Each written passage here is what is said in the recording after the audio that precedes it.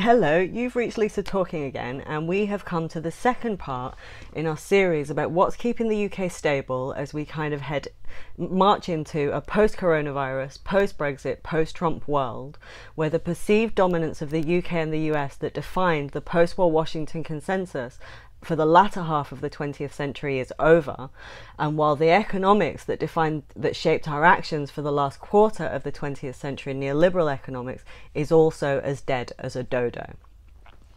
So in this video we're going to look at the UK's relationship with both the US and the EU, and it cannot have escaped your notice that the UK voted to leave the European Union and threatened global stability while we did it. So within this analysis there are lessons for the rest of the world in how complacency and how a media class who cannot adapt to the context that's changed around them, and how a failure to adapt economics when the context has changed around it, can generate risk and instability that threatens the world without knowing that they've done it. Now, the referendum to leave the European Union had absolutely no reason. It was offered by a Prime Minister called David Cameron, who was a Conservative. And he offered it not knowing how it would be delivered, not knowing what it would mean, to deal with a very minor threat from a fringe party called the UK Independence Party, who were motivated primarily by a desire to leave the European Union. Now, this was a fringe political party made up of ex-Tory donors, swivel-eyed loons, wannabe fascists, and people too deranged for the Conservative Party. And they had been fundamentally rejected at the ballot box pretty much every time in the UK, and they posed no electoral threat at all. But they were portrayed as a political force by the BBC, who gave them a more or less perma-seat in their mainstream current affairs programming, Question Time, Newsnight, This Week, and The Daily Politics, because of their proximity to existing Westminster media cultures and the Conservative Party. Both Labour and the Conservatives used UKIP as shorthand for an imaginary racist white working class who didn't exist, as shorthand for their disconnection with voters, and as a way to project out and justify their own racism. The existence of UKIP meant we needed ever harsher immigration policies, ever harsher welfare policies that suited them. UKIP had been fundamentally rejected at every opportunity apart from the European elections to the European Parliament they claimed to oppose.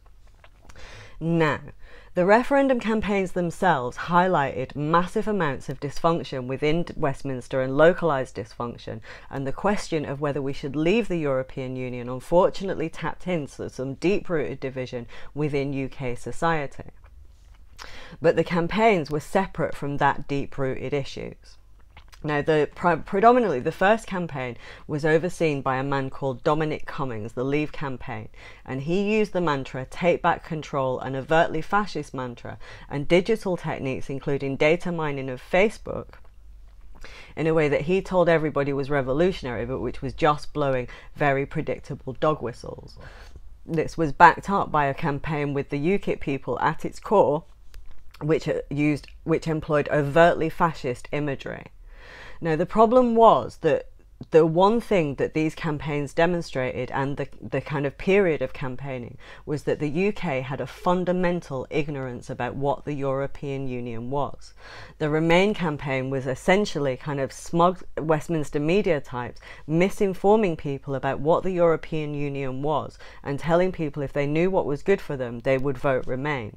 Their campaign alone generated a reaction, which meant that people voted Leave. Now, the European Union is an economic and political union of 27 European countries. It came into being as part of a series of treaties, beginning with the Treaty of Rome, to establish a single market. It was never anything to do with democracy, it's about market making. Now, this single market was about economic cooperation being driven by political cooperation, and was about learning the lessons of World War II. But it was also about moving on. Europe had been a continent who for 1,000 years previously had done little else but go to war with each other, and this was about learning that economic cooperation was necessary. Now, the UK, because we occupy a position as an island off Europe, we have our own financial system, our own currency, and we also occupy this position as an Atlantic bridge between the US and Europe, hadn't immediately joined. But over time, these institutions and relationships had developed, and by the time you get to the post-1992 Maastricht Treaty period, the EU has a core 7 institutions. The European Parliament, which we had all confused, thought was just the EU, was just that. The European Council and the Council of the European Union, simply known as the Council. One of these is just for the heads of state. The European Commission, the Court of Justice of the European Union, which is nothing to do with the European Court of Human Rights, and the European Central Bank. Now, in the 10 years preceding the referendum, both Europe and the UK had by reflex, as a response to the financial crisis, implemented austerity programs using an economics with outdated data modelling at its core, and kind of blind to the rule of law, to debt, to financialisation, and to the institutions that evolved within Europe as part of our political economy and within the UK in the last quarter of the 20th century. This austerity program hacked at those institutions and actually generated massive instability. But this manifested very differently in Europe to the UK. In the UK, it resulted in the death of the Labour Party and the deaths of about 100,000 people. In Europe, this exposed fundamental structural problems with the EU, with the European Union itself, and inequality between member nations. So the European Union has a currency of its own, the euro, but they don't have a reserve because of what the European Union is. It's a lot of different countries. So instead, they have a European Central Bank. The expansion of financialisation under austerity had expanded the power of the European Central Bank and had raised questions about democracy itself. Several European leaders were replaced with technocrats. Inequality between member nations had become a problem. A group of nations were described as pigs and subject to real harsh draconian austerity measures, and it was perceived that countries like Germany with power were above this. But this inequality and these problems had been exacerbated by UK membership of the EU. We were treated as very much top-tier players, but exempt from many of the responsibilities that other EU member nations had. In addition, we were fairly seen as stymieing essential reform in the European Union around financial reform, around social policy and further integration to address this inequality, because basically we were sending like loons like UKIP out to the European Parliament, and as a country we fundamentally did not understand the value of EU membership for us.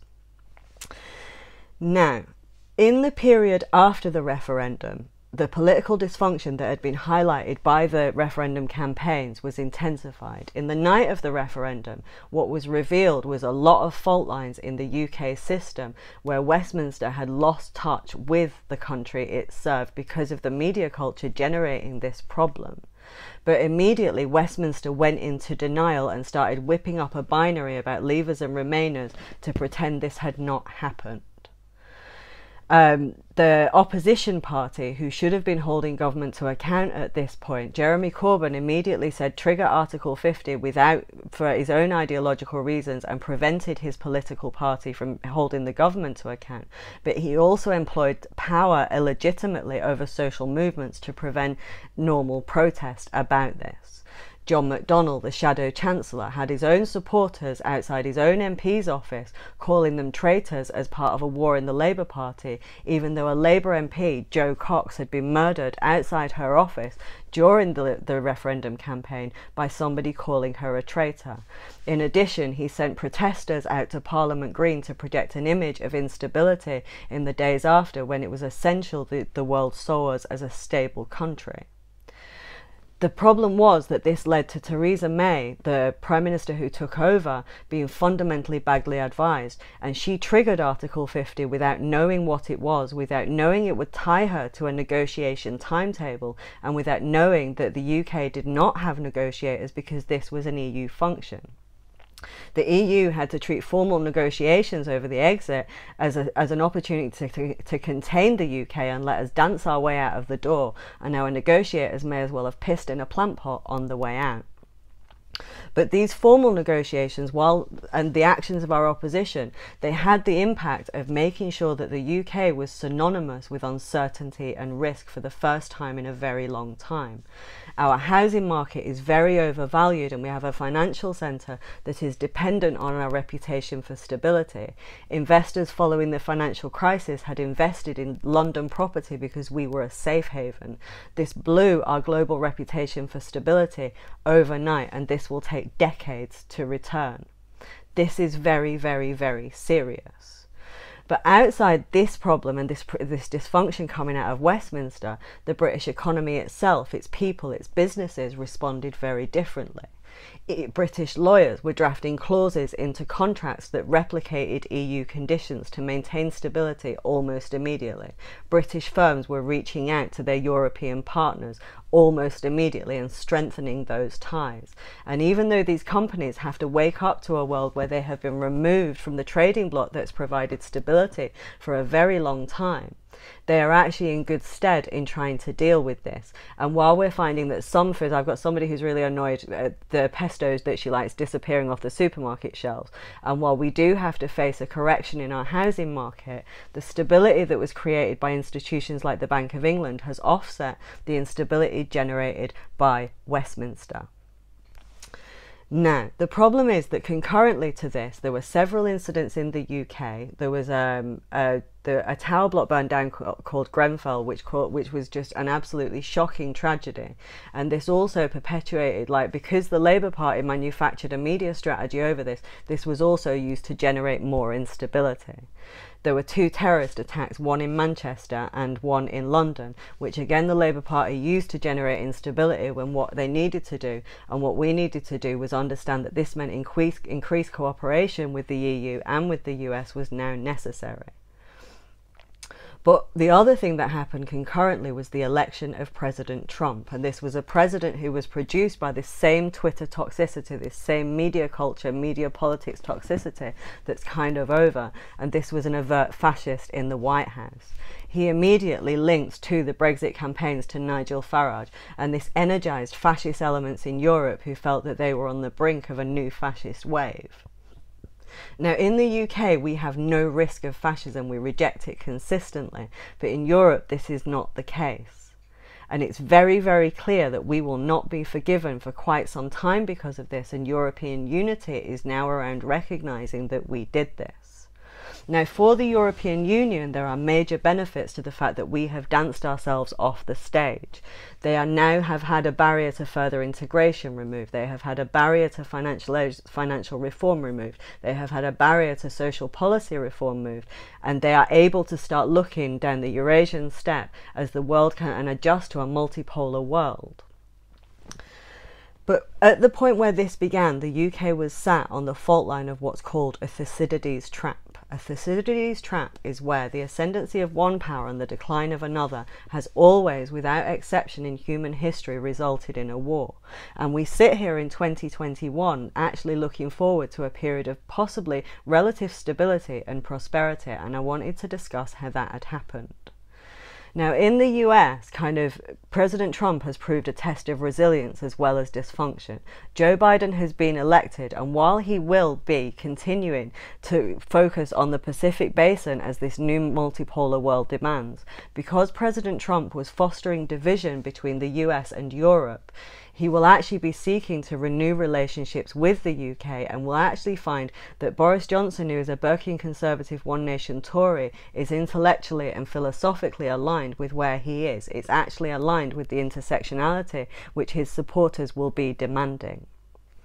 Europe have had a barrier to further integration and reform removed, and we have had the balancing away of our economy from financialisation, and our housing market will now happen naturally, and the Bank of England have maintained stability. This is not good news in Canary Wharf. It's not good news for house prices, but this should happen a lot less chaotically than it was going to.